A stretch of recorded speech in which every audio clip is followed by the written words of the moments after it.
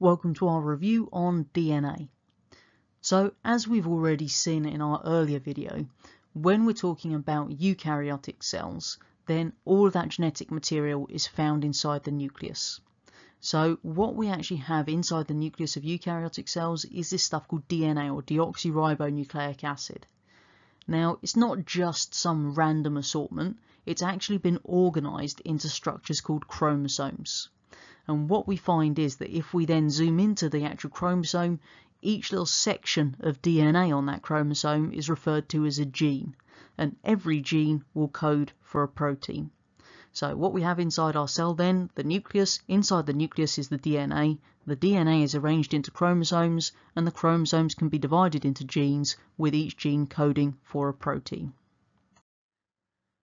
So one thing we do need to remember is that everyone has unique DNA. There is one exception to this, which is if you happen to be an identical twin, then you have identical DNA to each other. But that does mean that we have this brilliant application of our DNA in the fact that we can use it to identify particular suspects at a crime scene, because everyone's DNA has a unique pattern. If you remember what we said previously, then every bit of DNA can be divided up into shorter sections called a gene. Now, genes are actually just sections of DNA that code for a certain characteristic. So you have a gene for eye colour, you've got genes for hair colour, you've got genes for your skin colour. But the reason that they code for this is because they actually code for a protein. Now, what we actually find is that in every single cell in your body, then you've got a complete set of DNA. But not every gene is actually active in all cells. Otherwise, every single cell in your body would make every single protein, and that would just be crazy. So what we actually find is that if you were thinking about a red blood cell, for example, then only the genes that are required in a red blood cell are actually what's called switched on. All of the others are switched off. So you only make the proteins needed in a red blood cell. If we look at a white blood cell, then only the white blood cell proteins would actually be needed. Therefore, only the white blood cell genes would be switched on. All of the others are switched off. So that's how we get all these different cell types, is through having different genes switched on or off in those different areas of our body.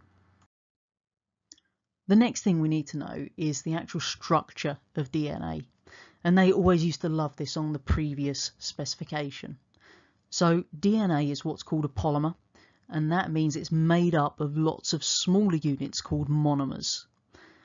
The DNA itself is made up of two strands which are bonded together to form something called a double helix, and that's what you can see on the right hand side there. When we're thinking about the actual monomers that make up this polymer, they are something called a nucleotide. Now, the nucleotide is in the bottom right there that you can see, which has got three components to it. It's got a sugar, which is called deoxyribose. It has a phosphate group attached, and it's got an actual base there. So what we actually find is that would either be adenine, thymine, cytosine, or guanine. So A, T, C, or G. And it's those nucleotides that then all join together to make up the double helix structure of DNA. So the way in which those nucleotides actually join together is by making a sugar-phosphate backbone. So basically the sugar will join onto a phosphate, which joins onto a sugar, which joins onto a phosphate, all the way up. And then in the middle of our strands, we then have those bases. Now they don't just join up any old which way, they have what's called complementary base pairing. So what we mean by that is the fact that the same two bases will always pair up in the center of the actual strands there. So what we find is that in terms of complementary base pairing, A always pairs with T and C always pairs with G. So the easy way to remember that is the pointy letters A and T, and the curly letters C and G go together. So do remember this, because they always used to have these questions about describe the structure of DNA. So if you were talking about the fact there was complementary base pairing and you gave the examples, you were looking at 2 marks for that alone. If you obviously talked about the double helix structure, there's another mark potentially. So do make sure you remember the complementary base pairs A and T, C and G, and the fact that we have this double helix structure.